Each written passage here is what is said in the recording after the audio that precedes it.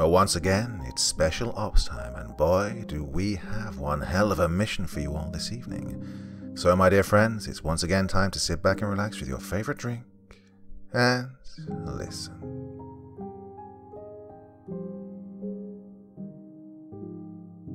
My alarm clock blared at 6 a.m. as it usually did. I normally went on a run before eating breakfast, but as I went to snooze the alarm off, a notification popped up. 12 missed calls from an unfamiliar number. Who could this be? I thought. Curious to know, I left my wife snoring away in the bed and made my way into the conservatory where no one could hear. I called the number back. The line rang for a few seconds until someone hastily picked up. Hello, the man spoke in a posh British accent. Hey, I received a few calls from this number last night. Oh, right. You must be Mr. McCarthy. Yeah, speaking. Can I please ask why you called me so many times during the night? I was given your number by a former colleague of yours, Colonel Hanson. We have a situation that requires your expertise. Oh, Hanson, I sighed. The man was my commanding officer when I worked for the SDF, a private military company that fought supernatural creatures. Yeah, I know him quite well, but the nature of our work was highly classified, and thus I don't think I'd be of any help to you. Well, he said you were our best shot at dealing with this situation. You keep going on about this situation. Care to explain what exactly it is? A few hours ago, the bodies of 5 teenagers were found in the woods, deep bite marks in their necks, sucked bone dry of blood. We called the SDF, as is protocol, to deal with a situation like this. We were notified that their units are currently spread out rather thinly and couldn't deal with the situation presently. And Colonel Hanson gave me your contact number and said you have extensive experience dealing with the creature that was responsible for the attack. Oh, damn it. I retired from that field years ago. Not really looking to get back into it, as I have a family and 2 children to look after. Well, you will be handsomely rewarded, considerably more than what you were paid at the SDF. Besides, we will only contact you when your skills are needed. You will be a subcontractor with the full freedom to work as you wish. If you do a good job on this mission, there will be more work for you. So, what's the pay like? I asked without trying to sound greedy. I really needed the cash to pay my mortgage, as I was a few payments behind. Having been unemployed for the last 6 months, times had been hard. This opportunity could potentially help me get out of my debt crisis. For this mission, 5 grand. What? You have to be kidding. I'm not going to put my life on the line for 5 lousy grand. Look, make it 10 and you have a deal. I negotiated without sounding too snarky. Please, Mr. McCarthy, you have to understand that we are not made of money. Listen, I cut him off. If you want a proper job done, then it's going to cost you money. I need to pay for weapons, ammunition, and put my own life on the line. The SDF had procedures and backup in place in case the mission went south. This was going to be me, working on my own. If anything went wrong, it was my life on the line. You drive a hard bargain, the man said. All right, 10 it is. I'll send you an email with the contact and non-disclosure agreement. Please read it, sign it, and send it back before my men pick you up at 10 a.m. All right, but please make sure no one fucks around with the bodies. Makes my job harder than it already is with them CSI assholes trampling over everything. Understood. I'll let you prepare for the mission, the man finished before hanging up the phone. I quickly went down into the basement and began unpacking my equipment that had been in storage for the last few years. A thick layer of dust covered the chest which contained my armor. It took an hour to get everything all cleaned up. I changed into it and walked towards my gun cabinet. I tapped in the code before it unlocked with a click. I picked out my fully automatic FN Scar H and attached it to my bulletproof vest before doing the same with my Colt M1911. I filled my ammo pouches with the multiple magazines of silver titanium bullets for both weapons and made my way upstairs. My wife caught me in the uniform and stared at me with her mouth wide open. I knew what she was thinking. I promised her that I wouldn't fight monsters anymore, but people's lives were at stake, and I was the only one with the skills to deal with it. I received a call in the morning. They want me to work a contract, I said, knowing quite well she knew what she was going to say next. I thought you were done with that life. She frowned as her blood began to boil and her skin turned a rosy red. She fucking hated seeing me in the uniform. The thought of me leaving never to return probably lingered in her mind. Yeah, I am. This is different. It's a contract. Look, when it's done, I get paid 10 grand and come straight home. People's lives are in danger. Without me, more people will die. Come on. We need the money to pay the bills. Otherwise, we'll be without a home, I pleaded. She sighed before nodding, giving me the okay. But I knew she wasn't happy deep inside. She quietly made me breakfast before we all ate. I logged into my emails and signed both the contract and the NDA. I spent the rest of my time with my wife and children until the clock struck 10 a.m. The sound of a large diesel engine hummed outside. That was my cue to go, but before I did, I hugged and kissed them all goodbye. 2 men dressed in black suits greeted me at the door and motioned me into the large blacked-out SUV before setting off towards the scene.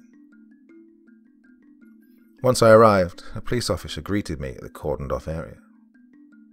"Mr. McCarthy, I've been awaiting your arrival," he said before lifting the yellow strip and allowing me to pass. "They weren't messing around when they said they were sending in a professional," he said, staring at my gun. I just nodded and walked towards the scene where I'd noticed the lifeless, deformed bodies of the teenagers.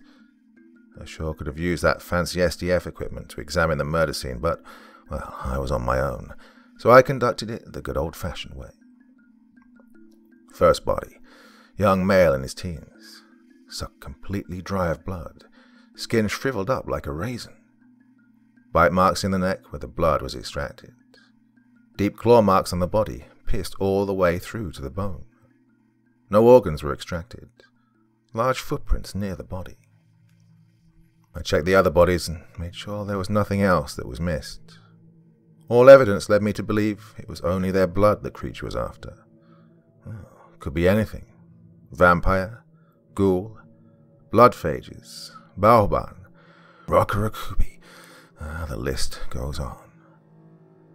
The large footprints in the dirt didn't give me much to work with, as they'd been trampled over a few times by the boots of the police officers. The attack was conducted in a fast and efficient manner, as there was no sign of struggle. Upon further inspection of the surrounding fauna and trees, I discovered a trail that led further into the forest. I approached the police officer to explain the situation. "Hey mate, so, find anything?" he asked.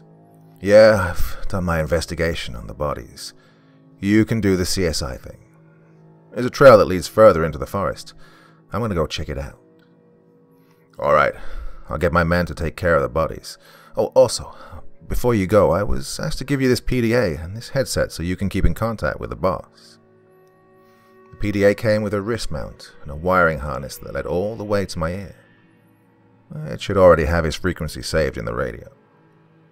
Once it was set up, I followed the path for what seemed like hours until I reached a small clearing in the forest where I heard a deep growl and hid behind a small bush to observe the clearing. The broad silhouette of the creature gnawed on a dismembered limb, chomping away through squishy flesh and crunchy bones. I cocked my battle rifle and switched the safety off. The creature stopped in its tracks and looked around. Oh, damn it. It must have heard that. God, I'm getting old and rusty. Could cost me my life. It ran towards me before I could let a round off, and it leaped on top of me and began pounding on my chest. Each blow felt like a cannonball smashing into me. The only thing that kept me alive was my armor, Kevlar reinforced with hardened titanium plates. While the creature pummeled my ribcage, I reached for my sidearm and aimed it upwards and let off a few shots. Blood spewed from its chest, raining down upon me in a stream down its face where a bullet had kissed its cheek. The creature leaped off me and violently growled in a fit of rage as the silver reacted with its blood. The best way I can describe its effect is that it burned through its skin like highly concentrated acid.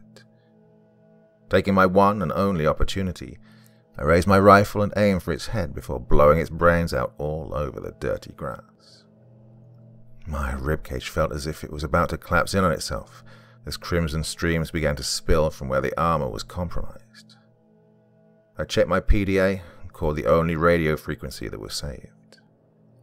"McCarthy!" the posh British man called out. I coughed up a mouthful of blood. It's dealt with, although it got me pretty bad. I'm bleeding out and I won't be able to make it. Hold on, I've got your GPS coordinates. I'm sending an air ambulance to your location now, he finished as I hit the ground like a rock. My vision began to blur before slowly I nearly lost consciousness. I noticed that evening loomed and darkness began to blanket the forest, and a growl emanated in the distance. Oh fuck, there's more of them. My hand trembled as I reached for my medkit. After a few failed attempts, I finally got it out and placed it on my chest as I laid on my back. I pricked the syringe deep into my leg and let it loose into my system, numbing the pain enough so I could move. I had about 20 minutes to hold out before it came into full effect. With every little ounce of strength that remained within me, I managed to drag my almost lifeless body to the foot of a nearby tree and rested my back upon its coarse skin. I spent the next 5 minutes fighting the pain away as the morphine did its thing. The sky had darkened to the point it became impossible to see further than 10 meters ahead, the shadows of the trees only adding to my disadvantage. Without any sort of night vision gear, this situation had gone from being bad to worse. Just my freaking bad luck, eh? But I was determined to get out of this alive. In the distance, I heard the humming of a helicopter as it flew into audible range. The rustling of trees and fauna caught my attention as multiple footsteps closed in. With my sight still blurred, I aimed my rifle through the space between the trees where 6 dark silhouettes emerged through the fingertips of bushes. Their attention was fixated on the deceased body of their kin, before suddenly turning towards me with anger in their gleaming amber eyes. Oh, I'm fucked. All 6 of these creatures were larger and looked more intimidating than the one I killed earlier. I couldn't see much in the dark, so it's difficult for me to explain what they looked like. Without hesitation, I flicked the rifle into fully automatic and squeezed the trigger. Silver rained down upon their swift movements as they neared. Most of my shots missed their mark, but within a few seconds, only 2 would not make their end. I realized no more bullets were being fired from my rifle. My magazine had run dry. Oh shit.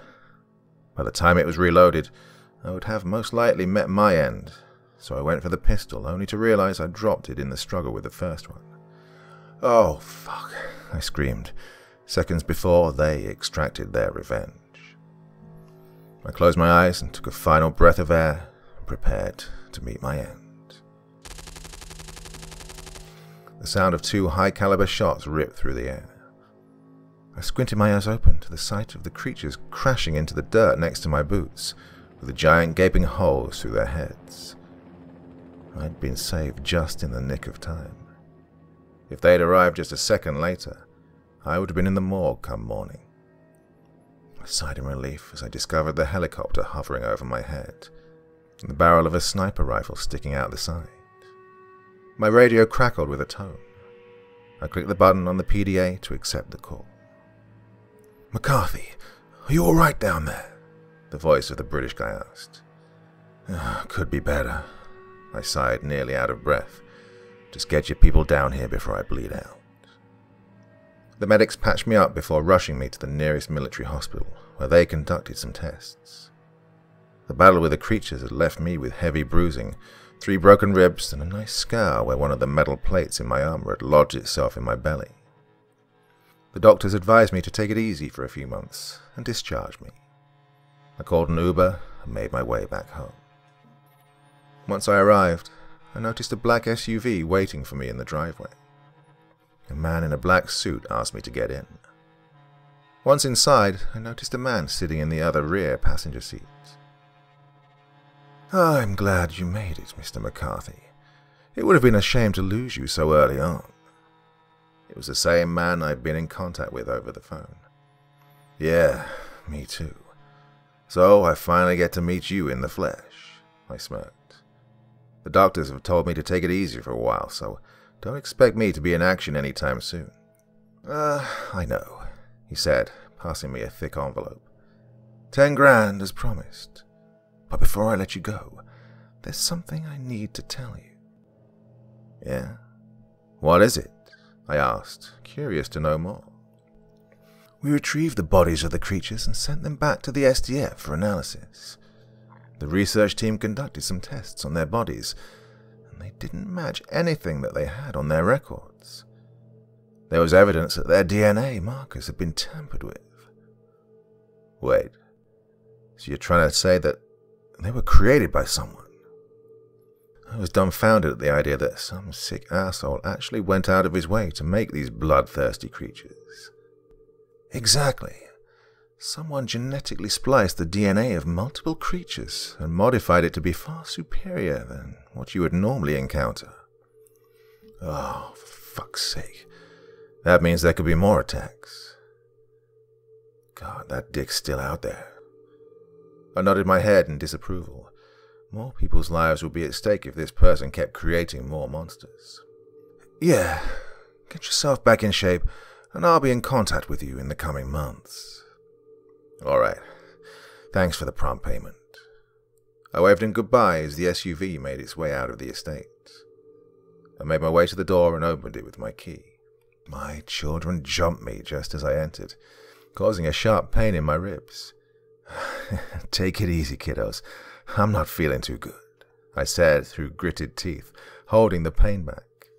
I hugged and kissed my wife, passing her the large envelope of cash. She snatched it out of my hand before I could react. It was the only way to keep her from flipping her shit. Well, at least we had enough money to pay off our debts. My wife made me a nice warm meal before I hit the bed to recover. A month had passed, and I began to freely move around without feeling the pain of my injuries. I decided to join the gym and get fit once again. I also started practicing at the shooting range, knowing full well my specialist skills would be needed in the future. I just couldn't believe the stupidity of some people. Why would they want to make the world a more dangerous place by creating dangerous monsters? God, such assholes. A few months had passed. We were running out of cash and times were becoming difficult again. I was about to hit the deck late in the evening, as I usually did, when my phone rang. As I went to answer, I recognized the number right off the bat. It was the posh British guy again. "Hello," I answered, moving into the conservatory. "It's me again. We have a situation. Are you ready to be picked up?" He stumbled through his words in a rush, as if something big had gone down. Well, I couldn't contain my excitement. "Count me in." Now I know what you guys are going to say, but fighting these monsters gives me a buzz. The SUV is now parked outside, ready to pick me up. The SUV took me to a farmhouse after a 2-hour journey. Once there, the men in the black suits told me to head on inside. As I approached the door, I noticed that other vehicles sat upon the grassy patch before the fields of corn began. I entered the building to be greeted by the British guy who'd been waiting for my arrival. "Glad you got here in good time. The others are waiting." "Others?" I asked. "Yeah, you're going to need backup where you're going." He sighed before taking me into a large room where 2 men and a woman sat around a large wooden table. Jessica Stone, the sniper who'd saved me from a horrific demise at the hands of the creatures in the forest, greeted me with a nod. I'd met her once before whilst working at the SDF. She was working with the Ranger unit on a top-secret mission that I wasn't a part of. From what I knew of her, she was very skilled in her marksmanship. The other 2 were new to me. A younger-looking man who looked like he was a Special Forces operative. The other, a middle-aged African-American guy who was built like a tank. I sat in one of the vacant seats and waited for the British guy to begin his mission briefing. Right, all of you are here. Some of you have met before, but for those who haven't, you'll have plenty of time to greet each other later. You're probably wondering why I've gathered you here on such short notice, so I'll get to the point. A few months ago, we discovered that someone was genetically engineering creatures. We don't know the reason why, nor do we know their motives. The SDF has conducted a thorough investigation and concluded that samples from various creatures had gone missing around the same time that one of their research staff had left the agency. We finally have the coordinates of his lab. Your job is to secure it and gather any intel on where he could be. A transport helicopter will arrive to take you there in 15. Any questions? Yeah, I put my hand up. My armor was heavily damaged last time. Could also do with some better weapons. The SDF has given us 4 of their Mark II Ranger suits. They've been custom built to your specifications, along with some of their state-of-the-art weaponry. If you'll all follow me to the other room. He finished before leading us to the room next door. As I entered the room behind the others, I noticed 4 suits resting upon armor stands. We all got changed into the suits and instantly noticed they were lighter and more comfortable than all current variants of body armor. The helmets covered our full faces and had a large curved visor which displayed a heads-up display along with settings for night and thermal vision. I'd heard of these suits but never seen them in the flesh. All the SDF Rangers wore suits like this now, as standard. Across the room was a large glass weapons case filled to the brim with rifles, attachments, and ammunition. I picked out a modified Mark 17 with a red dot scope, a better grip, and a small grenade launcher. I noticed a familiar pistol, the M1911, and took it along too with my ammunition for my weapons. Jessica picked the Barrett XM109. I guess it was a better choice for her slender body than the .50 caliber due to less kickback. Brian Anthony, the big tank, pulled out a Benelli M3 Super 90 along with a few boxes of ammunition. Carl Walker, the special ops guy, chose to go with the MK16, similar to the Mark 17, except it used 5.56 rounds rather than 7.62.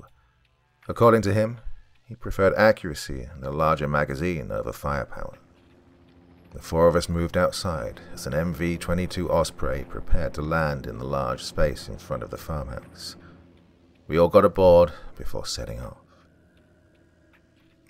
Heard you served in the SDF, Carl inquired after pressing a button on his helmet to switch his comms on. Yeah, I left a few years back. I'm sorry, I don't know much about you guys, except for Jessica, I replied. I was in the Navy SEALs for 5 years before leaving last summer. That British guy called me and asked if I was up for a mission. Well, I was itching for some action, so I decided to take him up on his offer. Big guy over there is Brian. We're in the same unit back in the Navy. He's a decent guy, although he can be quiet sometimes. He'll be alright once he gets to know the 2 of you. By the way, who's the girl? Yeah, that's Jessica. Expert sniper. Saved my ass a few months ago while I was on a mission. Awesome. Do you know how long till we get there? No idea. I hope we get there soon. I need a piss, I said jokingly. An hour had passed. We finally arrived at an old concrete complex surrounded by nothing but endless woodland. The helicopter hovered above a clearing big enough to land before dropping down to the ground. We all jumped out, weapons drawn, surveyed our surroundings before clearing the Osprey for takeoff. Everybody switched their radios on before we advanced upon the entrance of the structure. A large bulkhead door prevented us from entering. Carl removed the fascia plate on the intercom and began to fiddle with the wires until a click behind the wall sounded. Brian opened the door, aiming his shotgun into the darkness that lay before us, leading us in. After the light from the entrance faded, we switched to night vision. A long hallway took us to a large chamber where multiple computers and screens were smashed up, littering the floor. The place was a complete mess, as if everyone had just left in a hurry. "Whoever was here left in a hurry and destroyed their equipment," Carl said. "Yeah, unless something went wrong with the experiments. Keep your eyes peeled and weapons at the ready," I said, turning to face another open door that led deeper. We entered and discovered 5 lifeless bodies of research staff that had been torn limb from limb, covered in puddles of dried, crusty, decayed blood. The disgusting aroma that filled the air was 100 times worse than the horrific sight before us. I observed the bodies closely, trying to figure out what we were dealing with. That was when a loud screech emanated from one of the connecting rooms, followed by a plethora of growls, howls, and unnatural sounds. "Shit, we got company. Ready your weapons. Aim for the heads and keep your distance," I warned the others as the bloodthirsty creatures closed in on our position. I switched my weapon to the burst fire setting and waited for the enemy to appear. The silhouettes of deformed creatures emerged from the dark depths of the corridor. Jessica fired her rifle. The first wave of creatures hit the cold concrete floor, covered with chunks of brain. "Need to reload," she stated after emptying her magazine and moving a few steps back. A dozen more trudged through the lifeless bodies of their friends towards us. I stepped forward along with Carl and let loose a shower of silver bullets. "Brian, you stay back until we need to reload, then cover us with the shotgun." "All right," Brian agreed, stepping to the side to wait for his turn. After about a minute or so, our magazines had run dry. We moved a few steps back and reloaded whilst Brian pummeled them with silver buckshot. Once his 7 shells had been spent, Carl and I got back to work. In the distance, I noticed the outline of a skinny female. Her long dark hair covered her torso, and her shriveled-up skin looked like the scales of a lizard. Her long, stretched-out arms, along with razor-sharp talons at her fingertips, resembled spears. "Fuck. Keep your distance. That siren scream is powerful enough to pop your eardrums out of existence." We all took a few steps back. "Let me take a shot at her head," Jessica stated before aiming her rifle at the siren's head and squeezing the trigger. Before the bullet could hit her, the siren screamed, launching a powerful shockwave in our direction. Well, it knocked us all back off our feet onto the hard concrete floor. The silver bullet had ricocheted off the shockwave and hit the wall behind us. Now, I've killed a few sirens back when I was a ranger in the SDF, but I've never faced one this powerful. The immense power of that attack caused cracks to appear in the face of the reinforced walls, and small chunks to hit the ground from the ceiling. Whoever had created this creature knew exactly what they were doing. A deafening silence filled my ears before I slowly regained my composure and sat up, aiming my rifle at the siren, as it edged closer to us. My other teammates were still knocked out. Using the already weakened ceiling to my advantage, I loaded a 40mm grenade into my launcher and aimed the shot at its weakest point. Once the siren was directly under, I squeezed the trigger.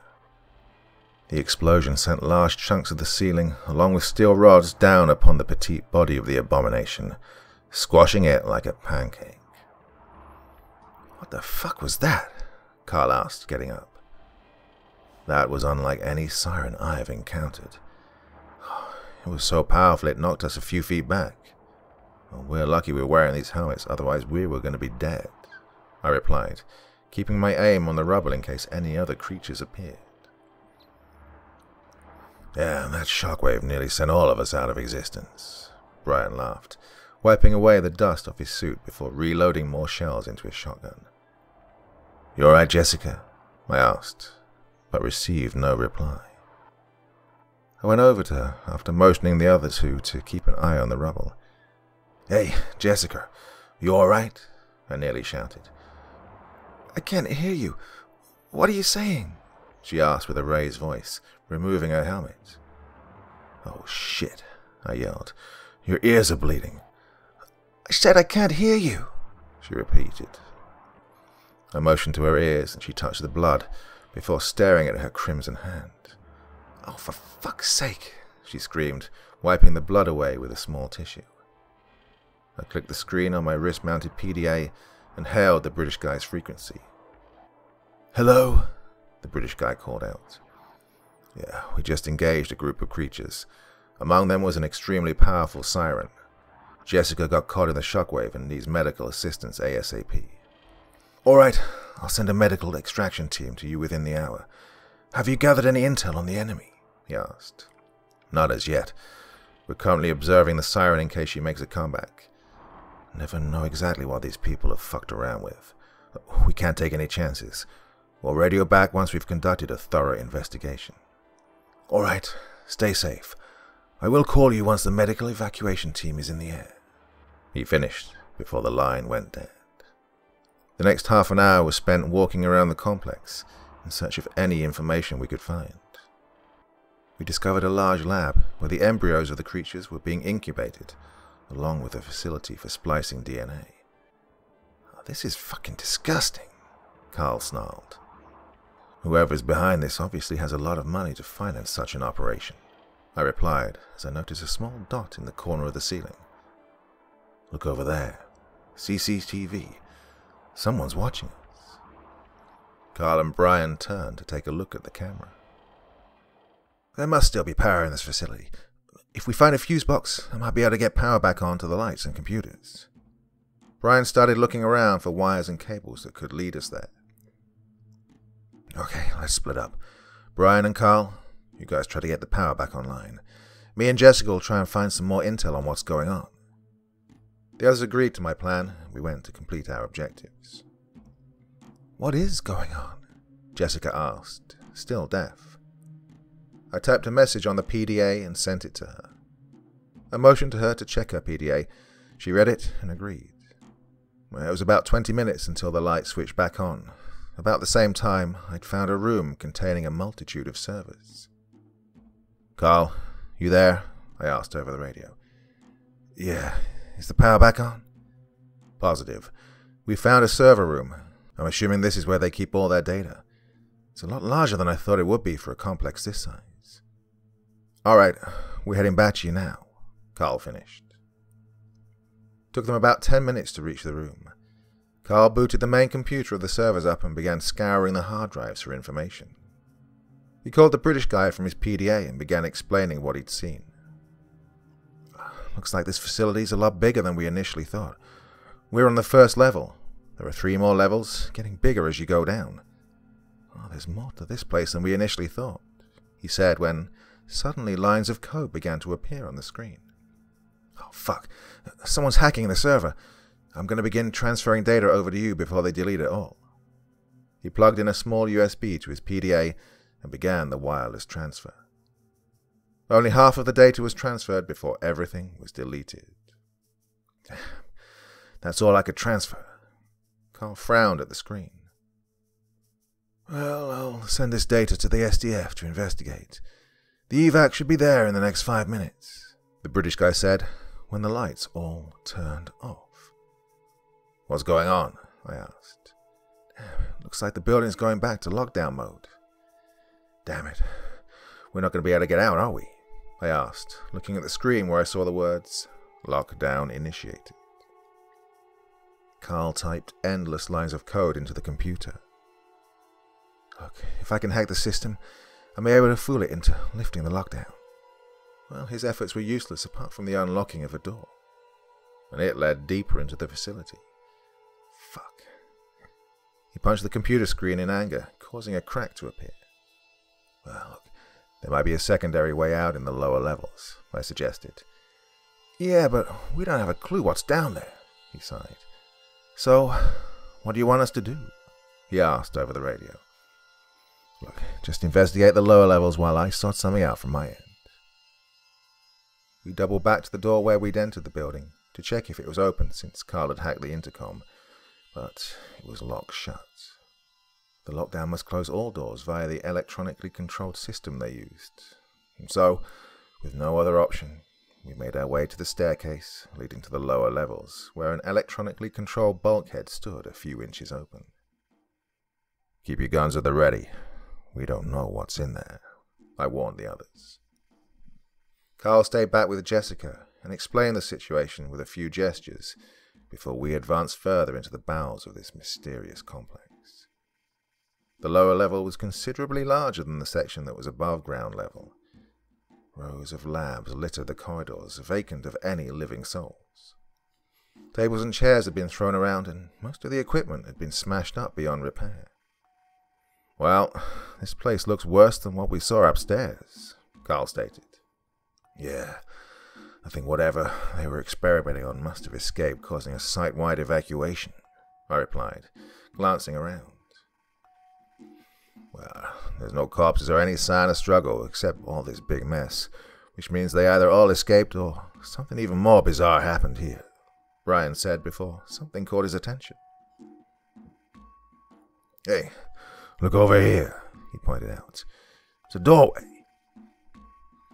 We all turned to take a look, with Jessica understanding the situation moments later. A set of double doors led us to a section of the level where a multitude of high-security labs rested.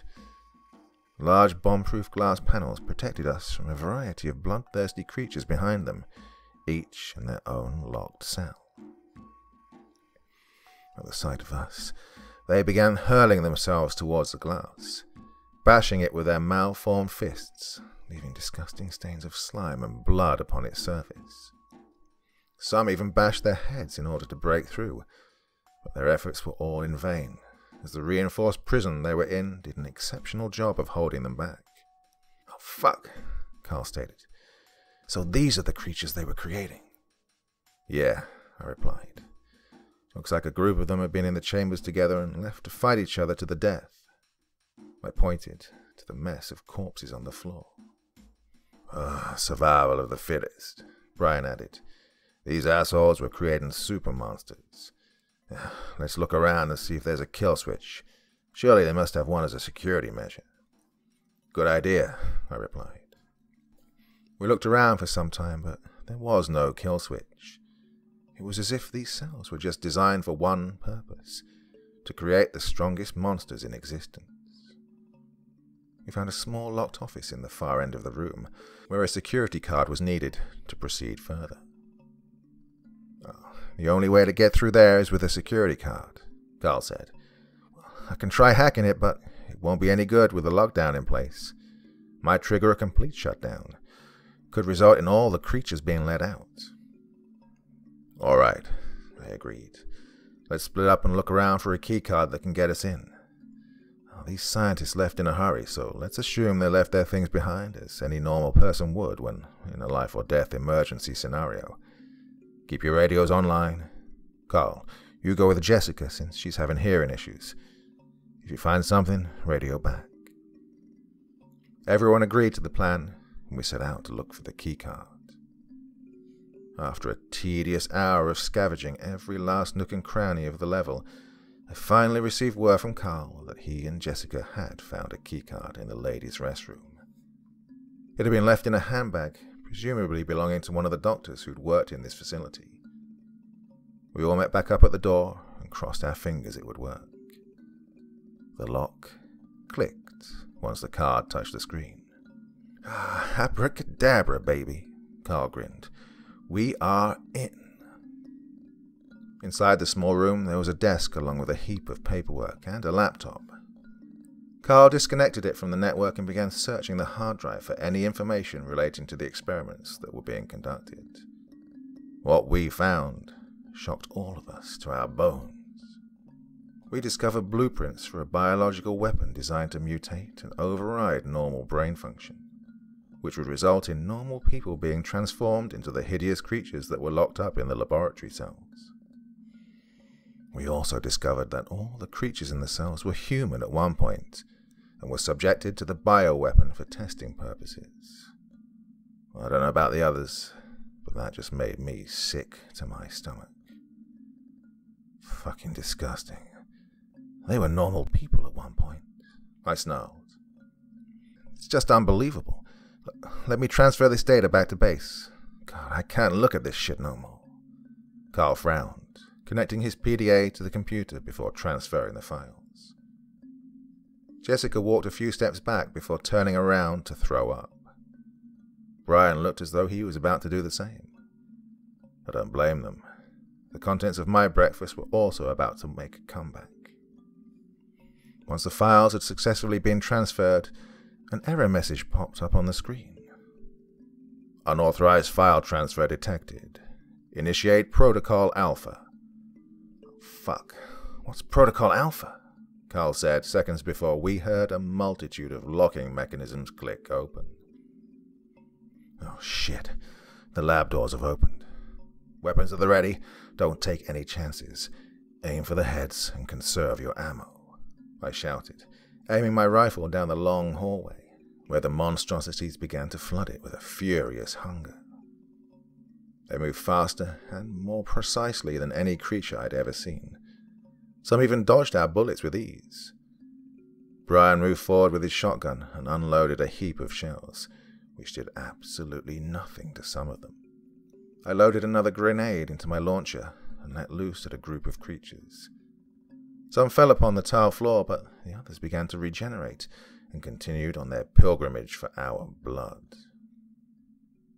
Out of 20, only 4 creatures remained by the time they reached the door. Now these bastards were a giant pain in our asses, kept dodging whatever we threw at them.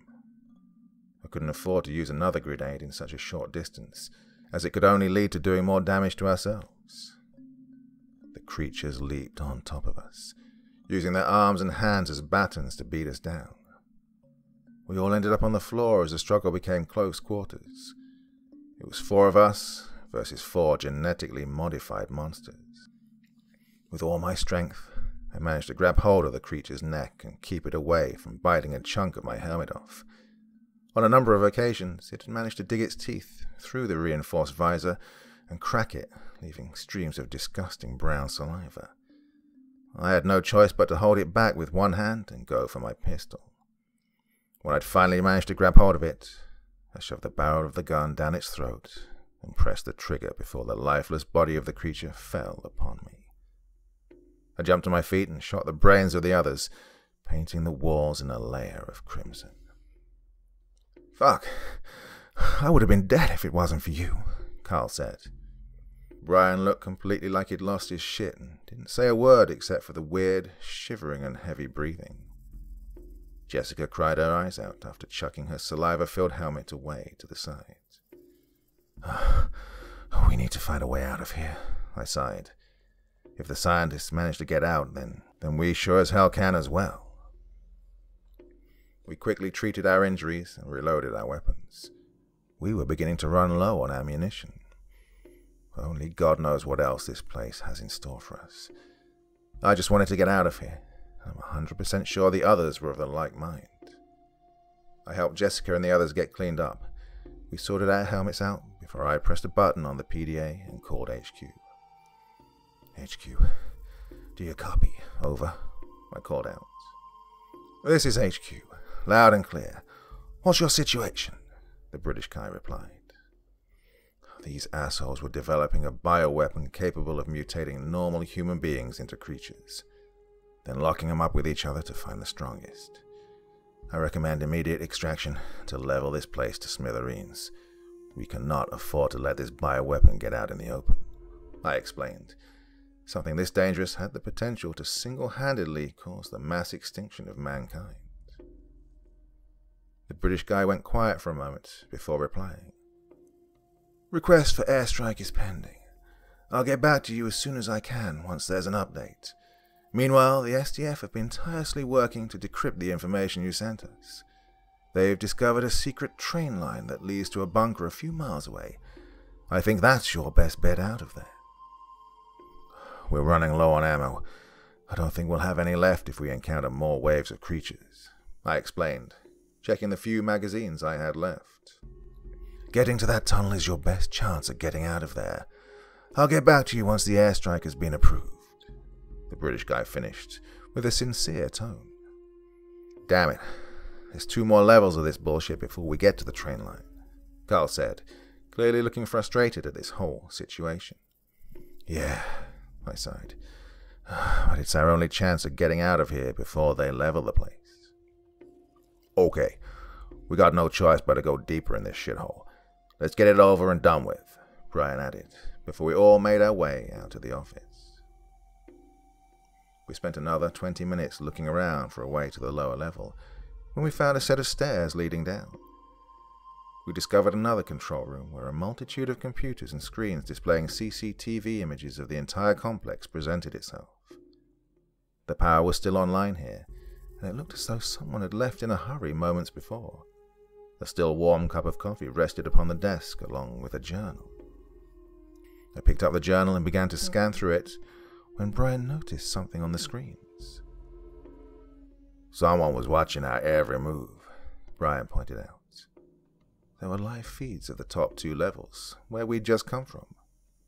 Look, there, he nearly shouted, pointing at one of the feeds. There's someone there. There was a man in full lab uniform running to what looked like another set of stairs leading down. I bet that's the asshole who's been fucking around with us all this time, Carl stated. We need to follow him. I forced the journal into one of my pockets. You're right. Maybe we can get some answers from him. Let's move out. We rushed along the path that led to the man and made our way down to the final level below. The door had been left open. Once through, we found ourselves in a large lab covered on both sides with large concrete walls and a multitude of floodlights. Iron bulkhead doors surrounded us on all 4 sides in the face of the structure. The figure of a man in the far end caught our attention. We rushed all the way down there with our weapons drawn. Hey, Carl shouted, pointing his rifle at the man's head. Turn around now. By that point, we all had our weapons pointed at the man. Once he turned, we noticed an empty syringe injected into his arm. A malicious laugh escaped his mouth. It's too late. I've already injected myself. With what? I asked, hoping that it wasn't the bioweapon. This is a combination of years of advanced research, and now it's in me. I've created the ultimate bioweapon the world has ever seen. He laughed once more. Cut the bullshit. What the fuck happened here? I shouted, cutting him off. You killed my children, and now you have the nerve to ask me what happened? In a few moments you'll be dead anyway, and the world will truly know what it's like to live in fear. So, I might as well tell you before you die. I spent years working as a geneticist for the SDF. After years of working my ass off, I was dismissed for experimenting on gene splicing. Well, it was then I decided I would carry on my work here for people who appreciated me. I perfected my formula and created these magnificent, loyal creatures that follow my every order. You sick bastard. What have you done? I asked. The only reply I received was another malicious reply. And that was when dark veins began to appear on his face, and his skin began to morph. His body began to increase in size until he was at least 8 feet tall. Rough scales began to form around his entire body, and a devilish red aura radiated from his eyes.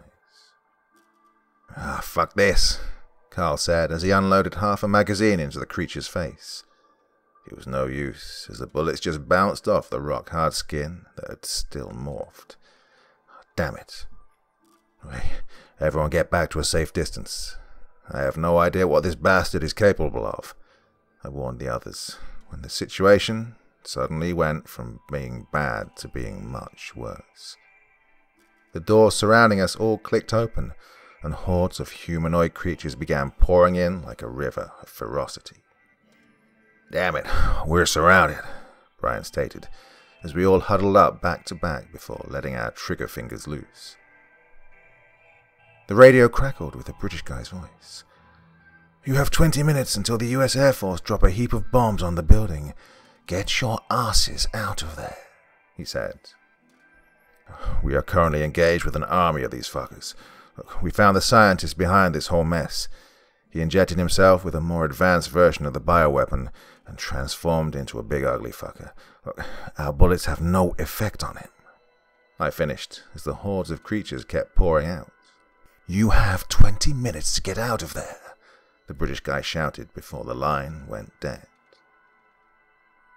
We held the creatures back for what seemed like ages. Our rifles had run out of ammo, which resulted in us using our sidearms. "Oh, we need to make our way to the tunnel," I shouted. "If we carry on fighting them like this, we'll only end up dead." The others agreed, and we began fighting our way to the mouth of the tunnel. The giant creature followed us, but due to its larger size, it was considerably slower than the smaller ones.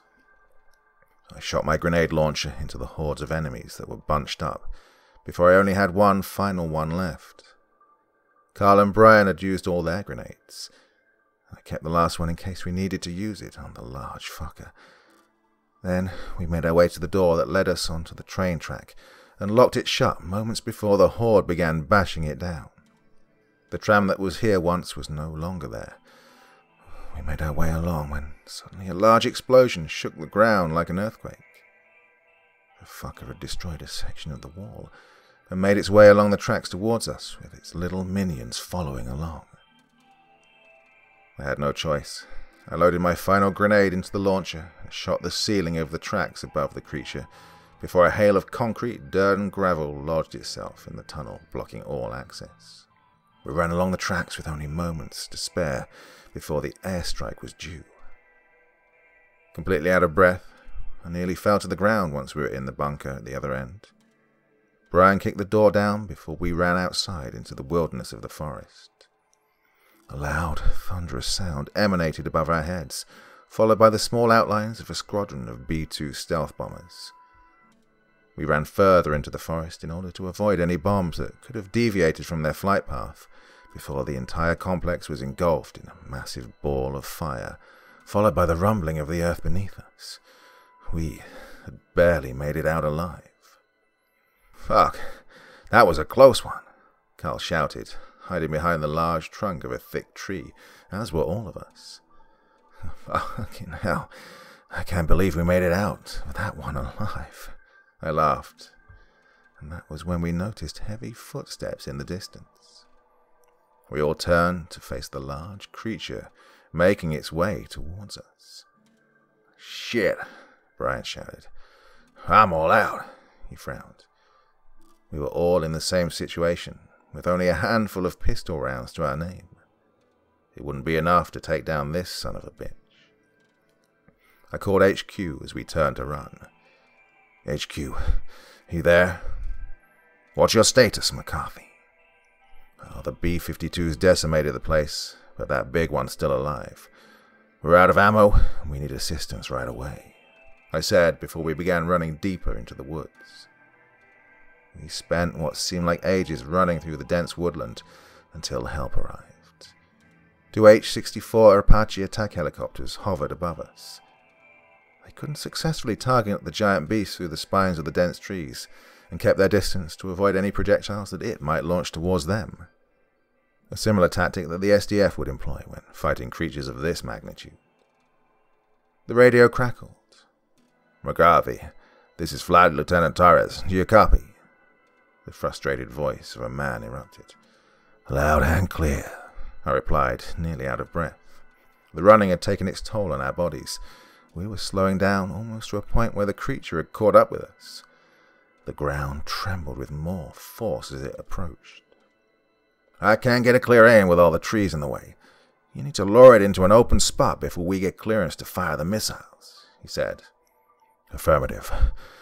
We'll try our best, but all this running has taken its toll." "I see a clearing about a half-mile away in the direction of your running. If you can get to that, then I'll be able to get a clear shot." "All right," I agreed, before explaining the situation to the others, who looked as though they were about to drop to the ground at any minute. I looked back and saw the outline of the creature squeezing through the trees. "It's getting closer. We need to get to that clearing." I slowed down to let the others get in front of me, so I could keep an eye on them in case one of them succumbed to their exhaustion. With the creature just a dozen meters away, we finally made it to the clearing where a river cut through the forest. We trudged through the torrent of water, which reached up to our waists, when the creature leaped out from behind the trees and closed in. The creature's height advantage meant it would easily traverse the river faster than us. We were too slow and would be butchered. And then shots echoed from the Apaches, before a hail of armor-piercing rounds cut through the giant body of the creature like hot knives going through butter. The Apaches hovered above the river on both sides, before a storm of hellfire missiles struck their mark. Chunks of flesh and bone showered the area, some falling into the river, with a dark green liquid oozing out from the carcass of the beast, dissipating into the body of the clear water. "Oh, for fuck's sake," Carl stated. "That shit's going into the river." I tapped the radio and called the British guy. "HQ, come in." "I'm here. What's up?" he asked. "Oh, we have a problem. The remains of that creature are contaminating the river. You're going to need to sort this shit out before it becomes a bigger problem." "All right. I'll let the authorities know. Your evac is en route," he finished before the line went dead. Before we set off back to base, we were treated for minor injuries and were given a chance to rehydrate and dispel our hunger. The military rations sucked, but the pain in our stomachs caused us to silently eat what we were given without complaint. Jessica was flown to the nearest military hospital, where she'd be treated for her ears before they flew the rest of us back to the farmhouse. We happily removed our armor and were given the opportunity to shower up. The British guy had brought us some home-cooked food to eat before all of us, minus Jessica, sat around the table once more. "The authorities are currently dealing with the contaminated river. It could potentially lead to the local wildlife mutating into creatures. Jessica is being treated. The doctors are saying she should make a full recovery within a month. The SDF sent a team to gather samples from the creature's dead body. While scouring through the data that you sent us, they discovered an unknown agency was behind the illegal tests that were being conducted on humans. And we have reason to believe that the formula is still in the hands of these inhumane bastards. We don't know who they are, but we do know they have a ton of funding behind them. The US government has tasked me with setting up a private military company to get to the bottom of this. I completely understand if you guys don't want to sign on, but the fate of the entire country depends on us. Can I count on you guys again in the future?" We all nodded and agreed. "That's great. There will be plenty of opportunities to make more money." The man passed each of us a thick envelope of cash. "As promised, there is your pay. 50,000 each." We all looked at each other and smiled, opening the envelopes. There's nothing like a good payday, especially after the hell that we'd all been through. "My men are ready to take you all home. I'll be in contact with all of you once we're set up and ready to go," he finished before dismissing us. But before I could exit the room, he called me back. "McCarthy, can I have a private word with you before you go?" "Yeah, sure. What's up?" I asked. "This unit I've been tasked with creating will be working closely with the SDF. You have the most experience working with them. I want you to take command of the unit. Is that something you'd be interested in?" "Well, leading the unit will be more work. If the money's right, then I don't see a problem," I replied. "Oh, I'll make sure you're looked after. Take care of yourself," he finished before letting me go. I bid the others farewell outside after we exchanged phone numbers to keep in contact with each other.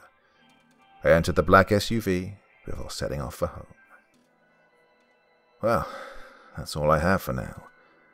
I'll be in contact with you all very soon once I receive word back from the British guy. I still don't know his name, but I think it's better if it stays that way. I managed to get hold of Jessica to make sure she's all right. She's made a full recovery and ended up with a decent paycheck. Now, you take care of yourselves out there. Till next time.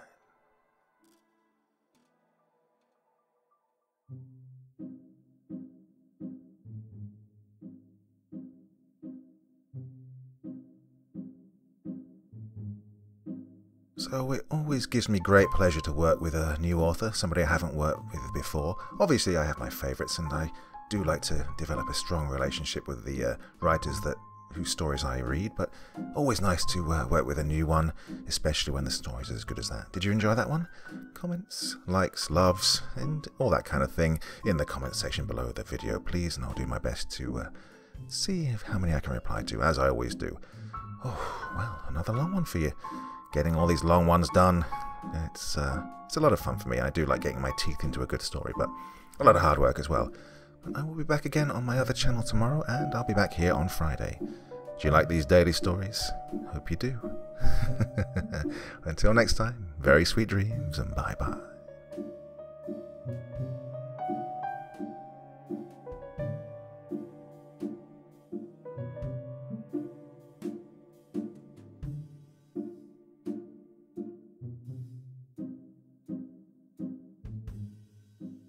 Thank you so much for choosing to spend your time listening to me.